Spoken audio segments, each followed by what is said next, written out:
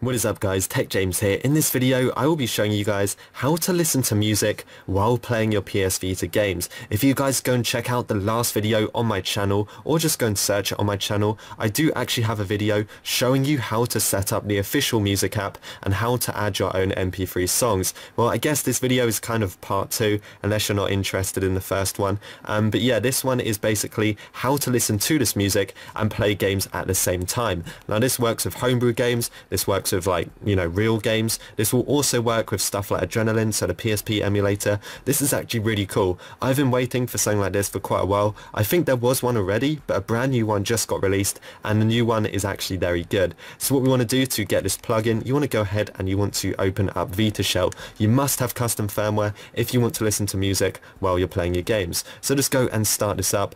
Now you guys want to keep note, you can either use USB connection, so you can press select and you can connect it, or you can use the FTP server. Either one is fine, doesn't really matter. So what I'm going to do, connect it via USB and then we can drag across the files. So guys, make sure to check out the description if you guys would like to get the latest link to Music Premium. As far as I know, this is not on auto plugin yet, so I would recommend going to the link, or if you guys want to check auto plugin, maybe by the time you're watching this video they've added it to it because they are quite quick. But here it is, Music Premium, made by Cuva Virus. Hopefully I'm saying that correctly, but this is a very cool plugin. This is actually a premium version of the original, but all you guys want to do to get this installed is go to the releases. There is actually 2 of them out right now. The latest one was only released 2 hours ago, so this is pretty much a brand new kind of PS Vita plugin. The last one I think was, that was only yesterday as well, so there you go, literally brand new. And all you guys want to do is scroll down and you want to get the SKPRX. Obviously if you're watching this video and there is a new version, make sure to go ahead and grab that. The installation is very simple. We need to put it into the URO's TIE folder, and then we just need to add this under the kernel in the tieconfig.txt file. So you guys know how it works. We're going to go to our downloads folder, we need to find our plugin, and what we're going to do is just stick this on the root of our PS Vita. Obviously make sure it's connected, just go and drag and drop it on the root, and here it is. So what I'm going to do, I'm going to go back onto my PS Vita, we can put this in the URO, we can add that line of text to the TIE folder, we're then going to reboot, and hopefully it should be working.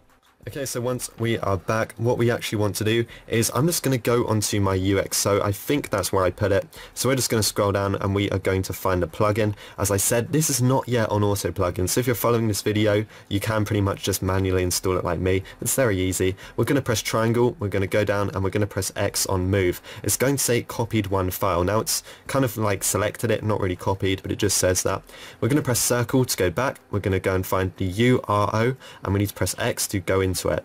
Now what we need to do is scroll down and we need to find a TAI file. So we're going to press X on this one, we're going to press triangle at the top, and we're going to press X on paste, and as you can see it's going to move it and put it in somewhere there. Now what you have to do is go and find config.txt, make sure we're in the URO, and we're just going to press X to go and open it.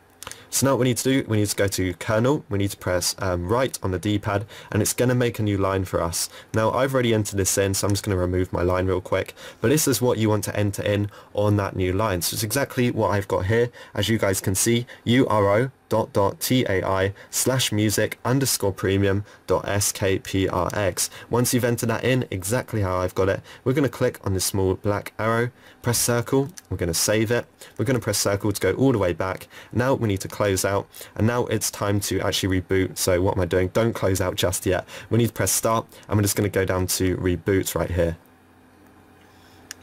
So just wait for it to reboot, shouldn't really take too long. Now you want to launch your custom firmware. Obviously if you've got Enso, it's already going to be running, but I don't, just so I can, do tests and stuff. So I'm just going to launch my custom firmware very quickly, and then we should be able to get it working as soon as our custom firmware loads. It's a plugin, it doesn't really have a menu, it's kind of just running like that. So what we're going to do, we're going to go and find music. We're going to go ahead and we are going to start this up.